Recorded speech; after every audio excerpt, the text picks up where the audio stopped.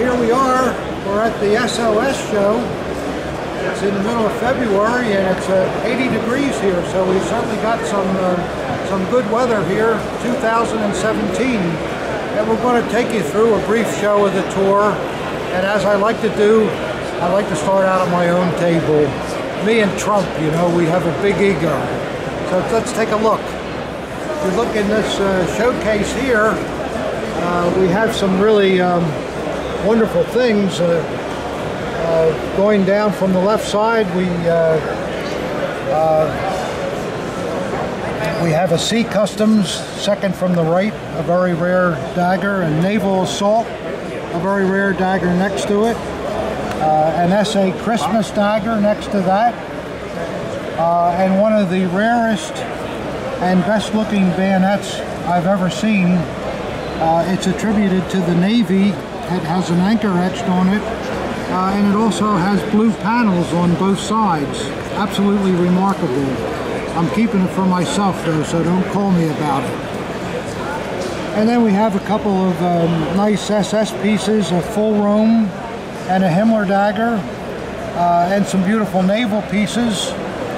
And while we're at it, we thought we would blend in some Adolf Hitler formal pattern silverware. And in the center is one of the rarest pieces of all the table service, and that's an asparagus server. You can tell by the ribs that are in it. We've already sold it, but we're just kind of keeping it here for decoration. And then moving along, lots of other fine SAs, chained NSKKs, beautiful navies, a terrific Hitler Youth leader with a couple of real nice Hitler Youth knives.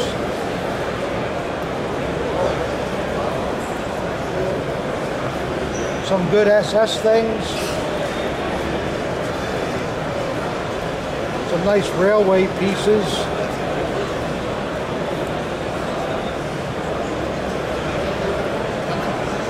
Some unusual hunting things.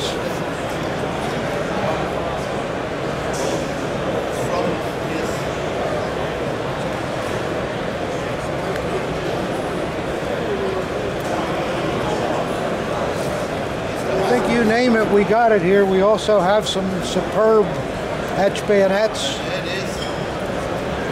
Luftwaffe forestry.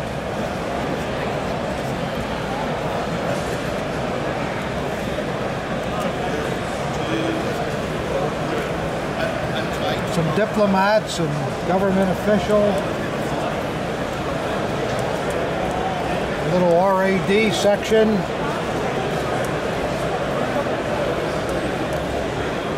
We also have a real super SS NCO sword with an original etched SS motto on the blade, and it's got the great knot on it.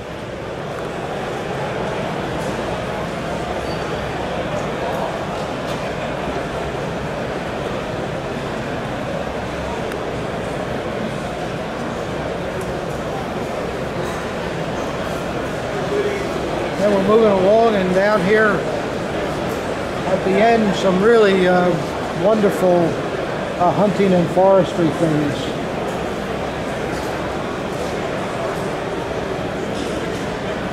These are the kind of things you'll look for years to find, and to get them in this condition is really, really terrific.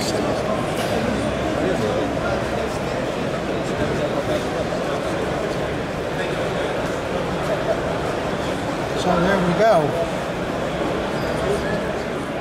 Well, here we are. We've come to the back of the hall here at the SOS, and we wanted you collectors to know that you can also get some outstanding firearms here too.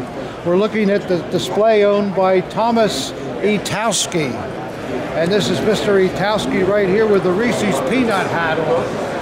You've got a nice looking grouping of Lugers here. Thank you very much.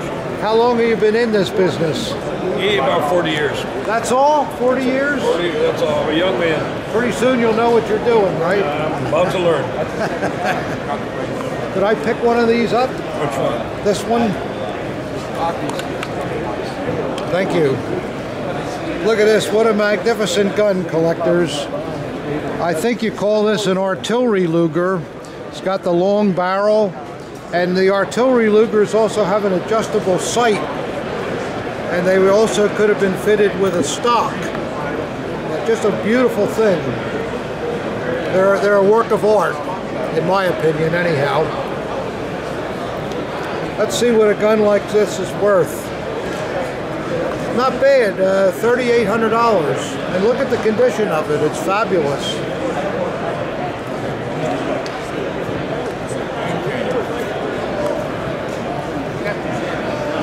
want to do a high-end gun? Yeah. Okay. Yeah.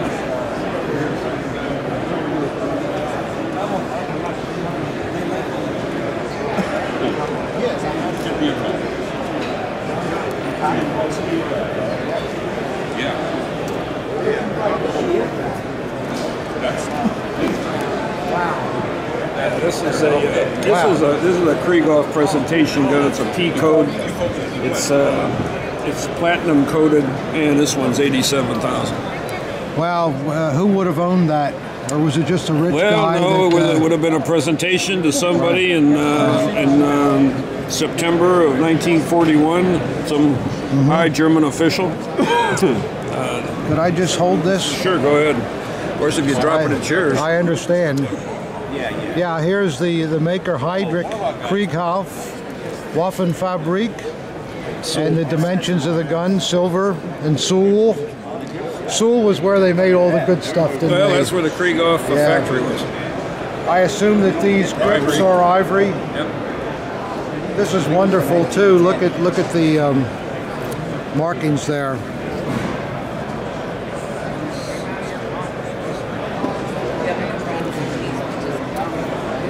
Well, collectors, if you got a jingle in your pocket that you don't know what to do with, this would be a tremendous investment for the future.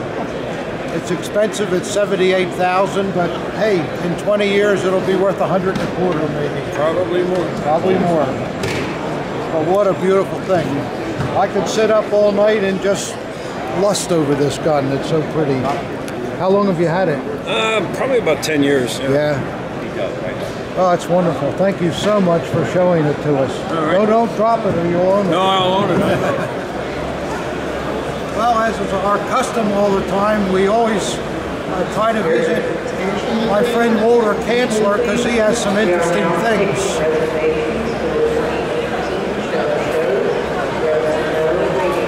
Hi, Tom. Here's Walter. How are you, sir? Good, buddy. How are you? Nice to see you. No waiting line. Thank you. You have some interesting items as usual. Always something different. Yeah. And fresh rolls. Oh yeah, the fresh toilet paper. Right out of a box. Original Wehrmacht toilet paper.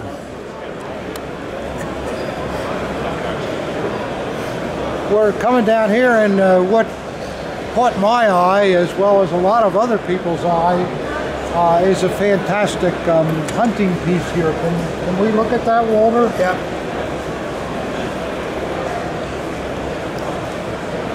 Yeah, what we have here is very unusual. This helps. This is the man that the piece belonged to, Hermann Goering, and what we have as a grip on this piece is an actual falcon claw.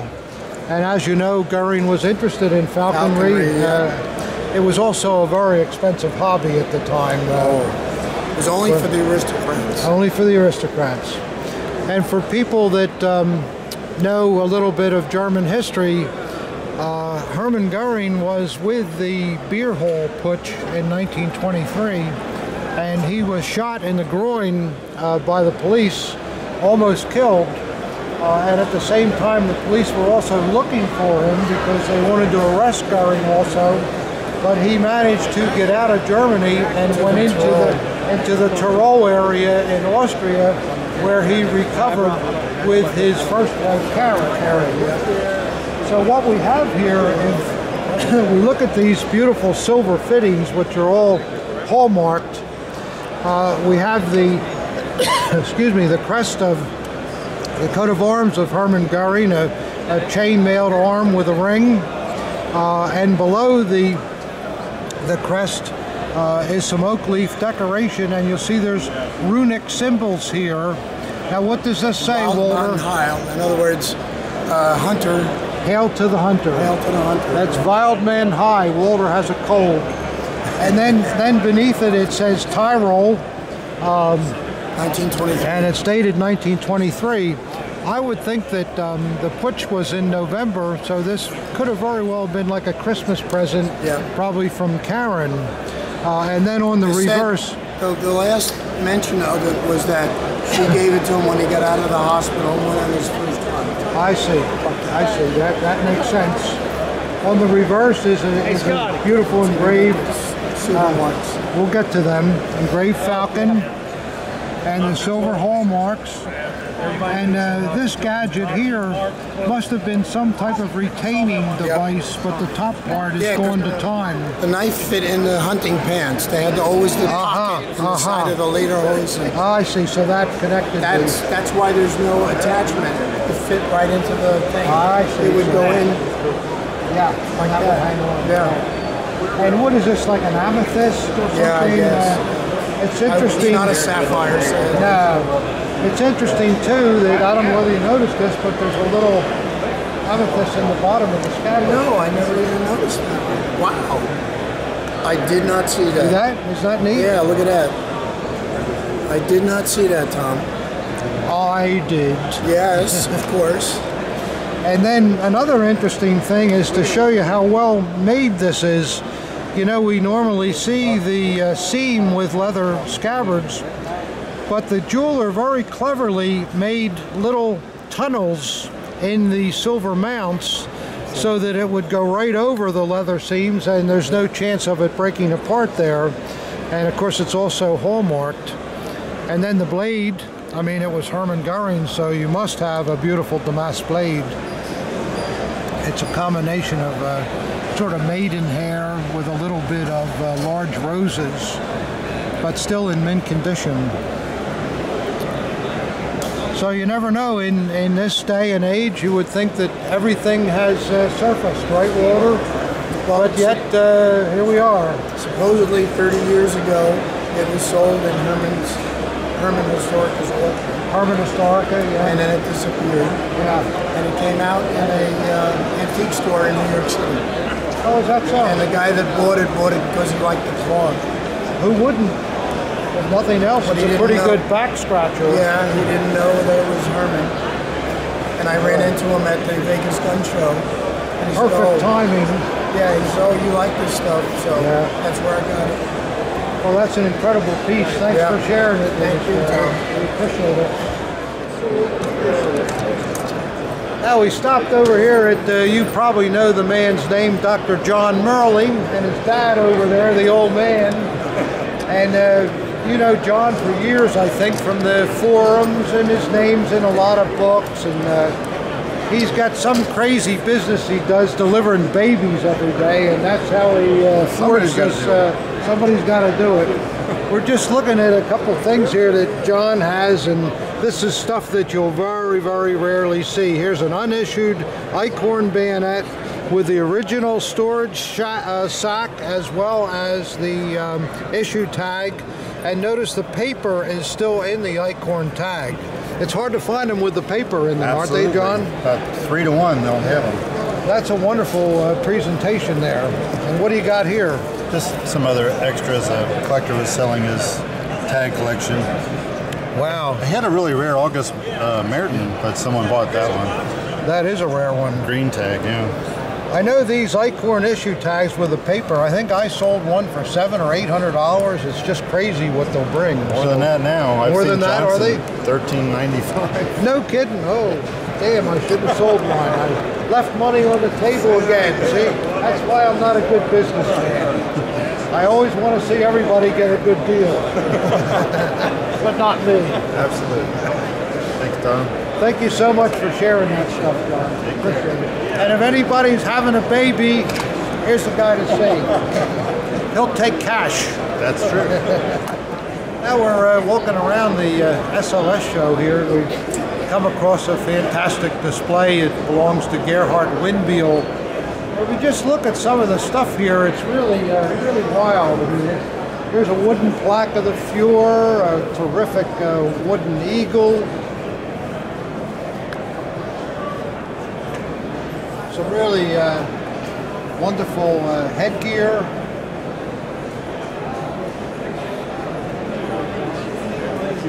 Fabulous uniforms. I mean, look at these sleeve eagles and all. Just beautiful SS things. Really nice tunics. Look at that. Isn't that terrific? Here's a Panzer wrap.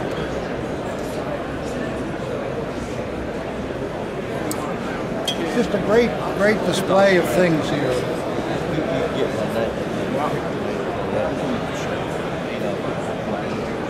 I'm not sure of what kind of a general this is, but Customs. Sorry, it's a customs. Thank you.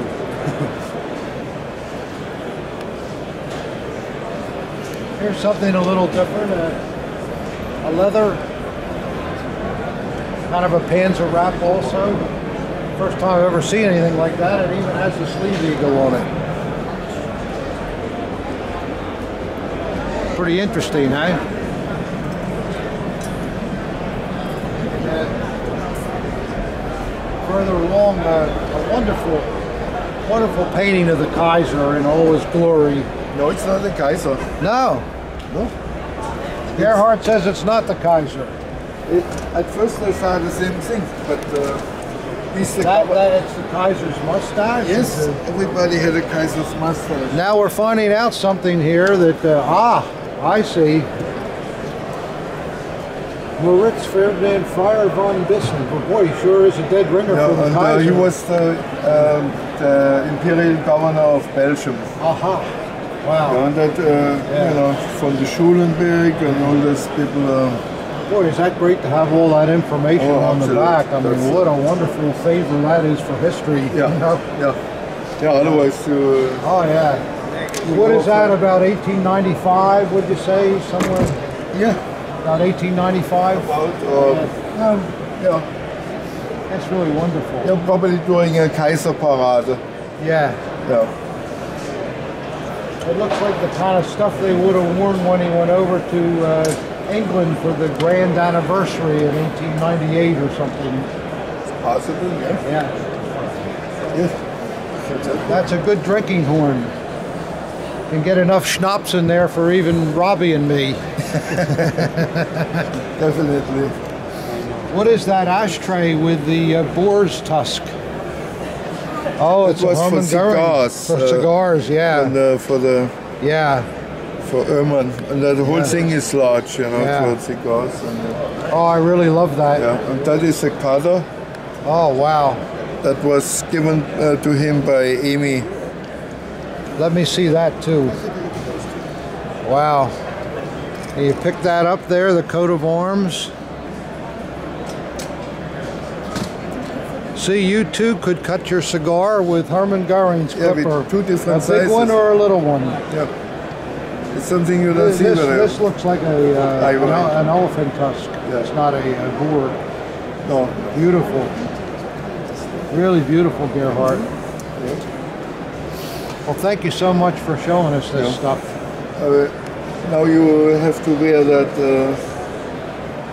I have to wear this?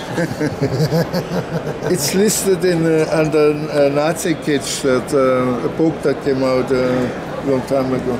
Oh, I never saw that before. Yeah.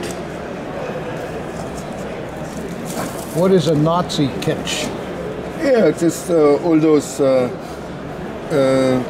things that. It has the Hakenkreuz in the tie. Everybody has to have one of them for church on Sunday. Huh. That's, you know, that's... Yeah. Never saw anything like that before. No? No. What did you wear then in all... You know, that is Nazi kitsch, you know, that type of stuff. Yeah. Cool. And there was a whole book on it, printed in Germany in this the early 80s, and confiscated all the copies. That's why you don't see it around, you know. But well, cool stuff. Thanks, Gerhard. Yeah, well, here we're still at Gerhard's, and we've come across an officer garde du corps lobster tail in really fantastic condition. You can tell the officer easily by it has like a 3-leaf clover cockade on both sides of it, whereas the enlisted man, it's just round, I believe, Gerhard. Yeah. And then in the center is the Order of the Black Eagle with the Some Queek, the slogan. How do you pronounce that? Yeah, Some Queek. That's right. Yeah. Boy, I'm getting good. Yeah, you are. and a beautiful silver eagle. And the open crown. On the officers, I think the crown is usually a brass color and maybe different than usually it's gold gilded, and then finer usually, and a nice silk lining with beautiful sweatband and leather, and the felt green. Keep the man a little bit cool in this in the hot summer sun. Boy, they must have sweat to death wearing these in the summer. You know, doing your parade. It must have been. You wear it for hours and hours, you know, the whole probably day. People were dropping off from exhaustion. Okay, that's great. Thank you. Well, at the SOS, we have old collectors, middle-aged people, and then we run into some young people like Chandler here.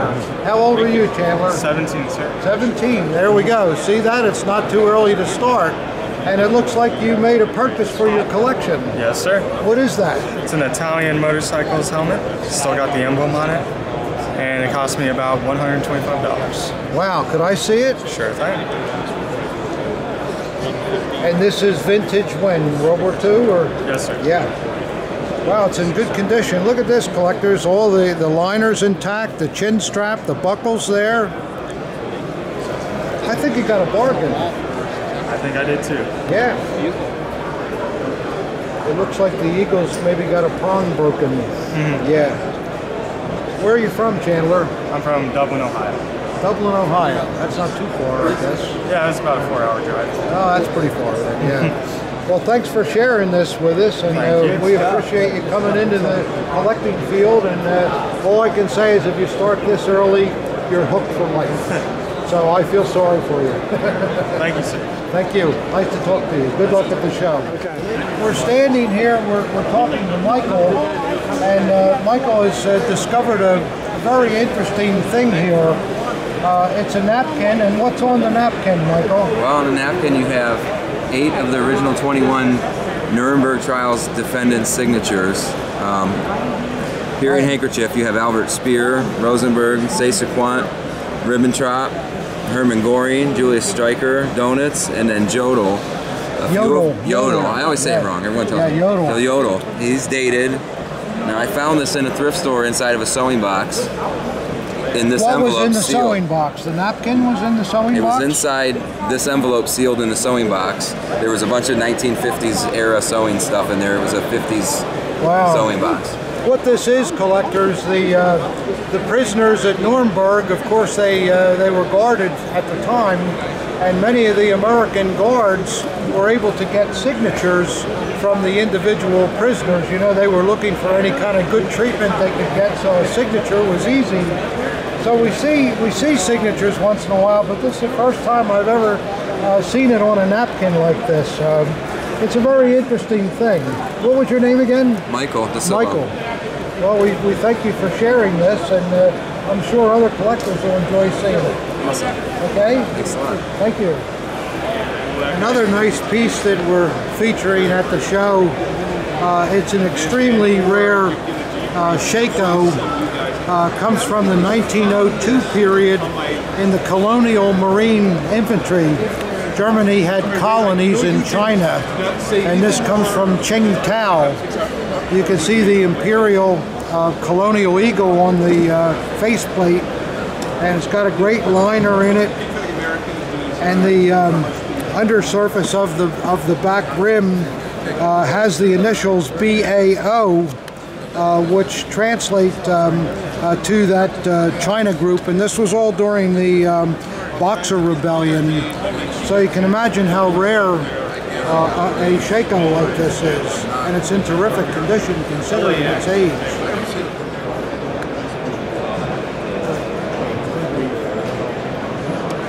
See, this is how it works, collectors. You have to do a little negotiation in order to get what you want price-wise.